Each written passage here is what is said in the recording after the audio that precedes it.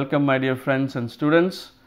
My name is Arkopal Goswami and I am a faculty of the School of Infrastructure Design and Management at IIT Kharagpur. I specialize in transportation infrastructure and I am here today to introduce you to our course on multimodal urban transportation systems that is going to be offered shortly. As you may be aware, when you are in an urban area, you have multiple modes that you can use to go from point A to point B. You can either walk, you can take your bicycle, you can ride a metro if your metro is available, or you can definitely take your bus. So, when you have these multiple modes available to you, how do you plan for them, how do you operate them, how do you integrate all of these modes? That is going to be the focus of this course.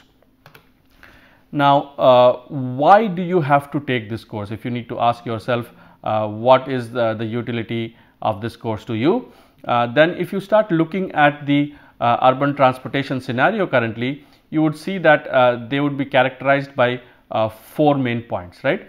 Firstly, what we are seeing is a rapid growth of private vehicles. We own a lot of cars, we own a lot of two-wheelers, and we are also driving them a whole lot for our everyday activities. Along with this, there is a decrease in ridership of public transportation modes. Now, either the bus fleet has not increased or not, or maybe the cities don't have a mass rapid transit system like a metro.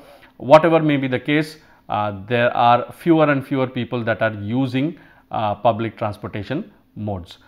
Finally, or thirdly, the characteristics of urban areas is also that we have poor or degrading infrastructure, right? Not only do we have poor road infrastructure, but definitely when it comes to pedestrians and bicyclists, the infrastructure that we provide for them are not up to standards. And finally, despite having all these modes, we lack the integration between these modes. So, if these are the general characteristics of the urban areas that we face, all of these characteristics are leading to certain problems, right? They are leading to either increase in congestion, they are leading to either worsening of air quality, or maybe they are leading to increase in the number of accidents that are taking place in our cities or along our roads, and also maybe they are leading to a rising inequality. Maybe the poor people are not able to access all of these modes very efficiently, either the fare is very high or so on and so forth. So, all of these problems, because of the characteristics in the urban areas, needs certain attention. Now, how this course is designed is that we have designed this course in such a fashion that you would be encouraged or you would encourage people to use sustainable modes of transportation over your private or individual modes of transportation. So, what we have first done is that we have said that we will introduce you to the strategies of travel demand management. What is travel demand management? How do you develop multimodal urban transportation? So, think about not just your motorized mode, but think about multiple modes and how do you design your streets for multiple modes. Then how do you focus on each of these sustainable modes, right? How do you focus on better public transportation? How do you focus on better non-motorized transport? Non-motorized transport itself has bicycle and pedestrian. So, are there similarities or are there some differences when you plan for these modes and when you design for these modes? So, those are all the things that we will be looking at. And finally, we will be telling you that how do you integrate these modes, these urban transport modes together, which is very, very essential.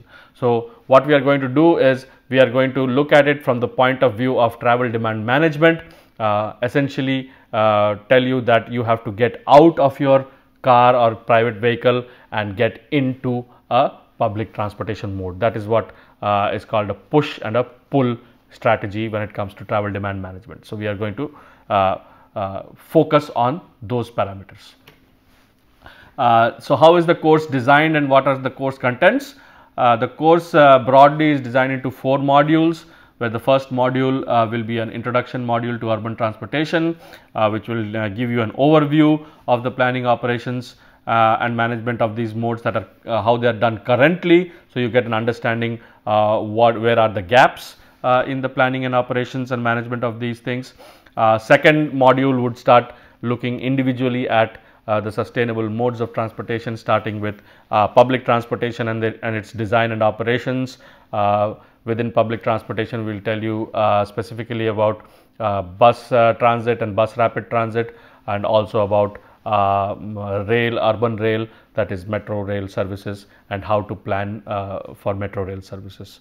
Third module is looking at non-motorized transport, where we will give you the planning and design principles of not only pedestrian transportation, but also bicycle transport for your urban areas. And finally, the fourth module where we will combine all of these strategies and give you a perspective of sustainability in urban transport, where we introduce you to the concept of multimodal levels of service. We expose you to how to measure air quality from transport modes, how to increase safety of urban transportation, and finally how to use ICT or information communication technologies to help improve the efficiency of transportation modes. So, these are the broad 4 modules in which the course contents are designed, and if you yourself are a student or a early career professional, then you may wish to take this course. These courses specifically designed for civil engineering and urban planning students. If you are a civil engineering in the 3rd year of your BTech, or if you are in your MTech in transportation engineering, you may want to take this course. Similarly, if you are in an urban planning degree, pursuing an urban planning degree, and you're in your 4th year or final year of your architecture or planning degree, you may want to take this, but you should have a focus on transportation planning or interest in transportation planning in order to do so. So, hopefully this course is for you, this class is for you, and it will prove beneficial.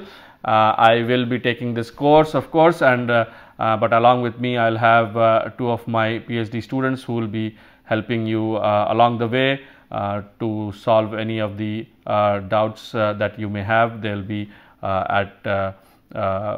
be providing good service and will be helpful to you throughout the course. So, all of our contact addresses are given, and I hope that you will take this course, and I look forward to interacting with you. Thank you.